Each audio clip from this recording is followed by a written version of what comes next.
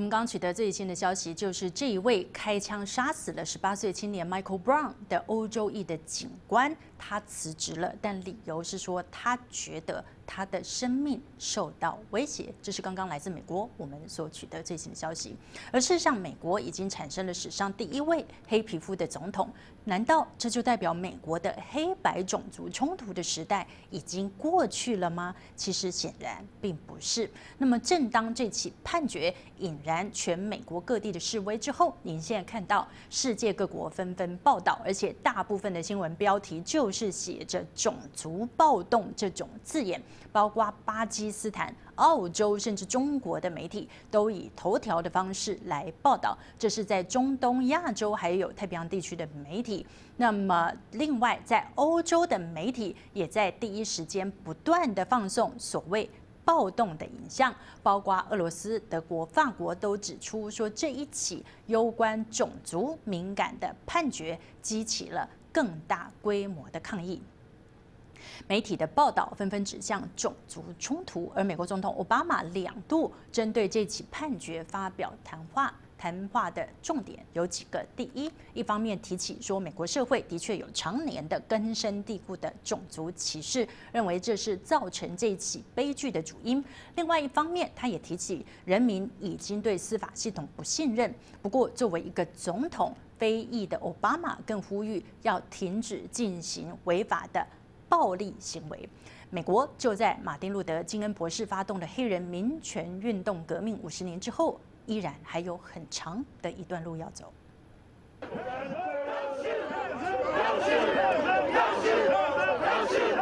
超过1000人抗议的队伍前进到了美国首府华盛顿。欧洲裔的警察一度被指控疑似执法过当，开枪杀死了手无寸铁的非洲裔的青年，最后却被法院以不起诉处分。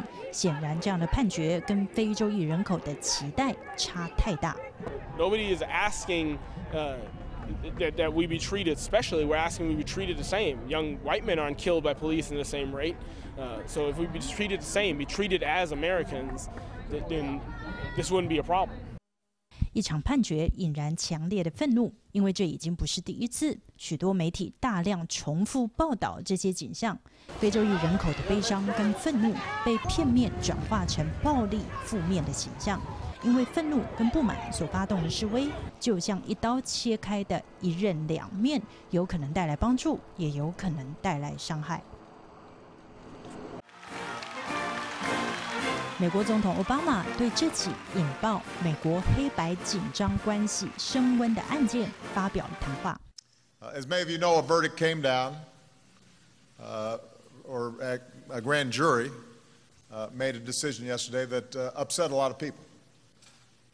And as I said last night, the frustrations that we've seen are not just about a particular incident. They have deep roots in many communities of color who have a sense that our laws are not always being enforced uniformly or fairly. That may not be true everywhere, and it's certainly not true for the vast majority of law enforcement officials, but that's an impression that folks have, and it's not just made up. It's rooted in realities that have existed in this country for a long time. Now, as I said last night, there are productive ways of responding and expressing those frustrations, and there are destructive ways of responding. Burning buildings, torching cars, destroying property, putting people at risk, that's destructive, and there's no excuse for it. Those are criminal acts. And people should be prosecuted if they engage in criminal acts. 作为总统，话讲得很清楚，维护社会安定秩序成为总统主要的使命。但是佛格森镇警察局前的抗议持续着。现在，美国自从挥别奴隶制度以来，已经产生了史上第一位非洲裔的总统。不过，美国社会对黑皮肤的人的歧视无所不在。The country has moved forward in many, many ways since the 1960s and 1963 when Dr. King gave that famous speech. But we still have a long way to go. When we have a justice system which African Americans and other people of color are pulled over just because of the color of their skin, we're still dealing with issues of racial profiling. But for the overwhelming majority of people who just feel frustrated and pained because they get a sense that maybe some communities aren't treated fairly or some individuals aren't seen as worthy as others, I understand that. And I want to work with you, and I want to move forward with you. Your president will be right there with you.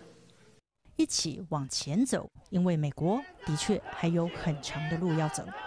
记者 Glass 林柏宏整理报道。